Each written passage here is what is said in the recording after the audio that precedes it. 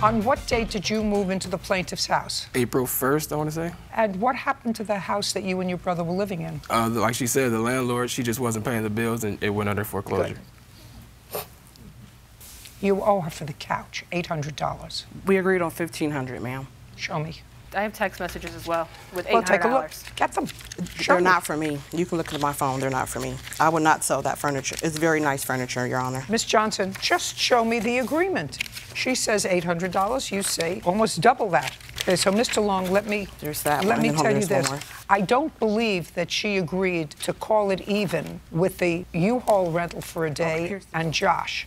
I actually believe her that she gave you back the money for the U-Haul, and I believe her when she says that you wanted to help, and Josh wanted to help her move out quickly so that he and his brother could move into the house as quickly as possible. So I don't believe you. Now, starting with the fact that I have determined that I don't believe you, that you didn't give me a truthful answer, I want you to make sure that what I'm going to look at here says that she agreed to sell you the couch for $800, okay? Yes. Great.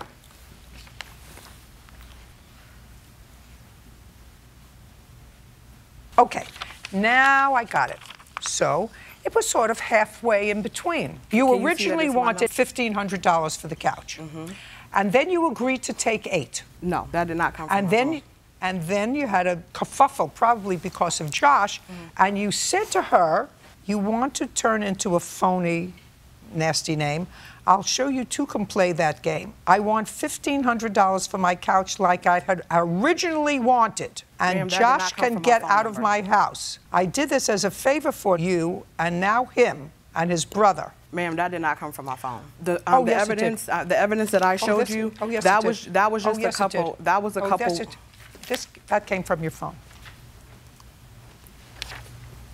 Ma'am, so she could have put any number on there. Do you understand what I'm saying? Like, just because it says Brittany doesn't mean that's not my number. I've never mentioned $800. The evidence that I showed you with the agreement that was actually just a couple weeks ago. Listen to me. I said you came up with a different figure that had to do with something else, whether it was carpet or something else, but you had an original figure.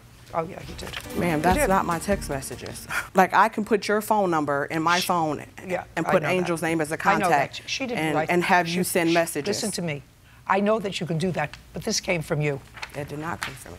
Who else moved you? It was me, Angel, my mom, and then one of my uncle's girlfriends. What about him? He actually helped Angel move the furniture over to her house. He's never moved anything over to my mom's. I rented a U-Haul at 3 o'clock in the afternoon. She didn't get off till 7. Me and him loaded that U-Haul from 3 o'clock in the afternoon until 7 when she came home. He did not help move anything over to my home. Okay. Do you have your patio furniture back? Yes, I actually did get that back. So basically, the whole... No, basically, I just asked you a question. Do you have the patio furniture back? Yes.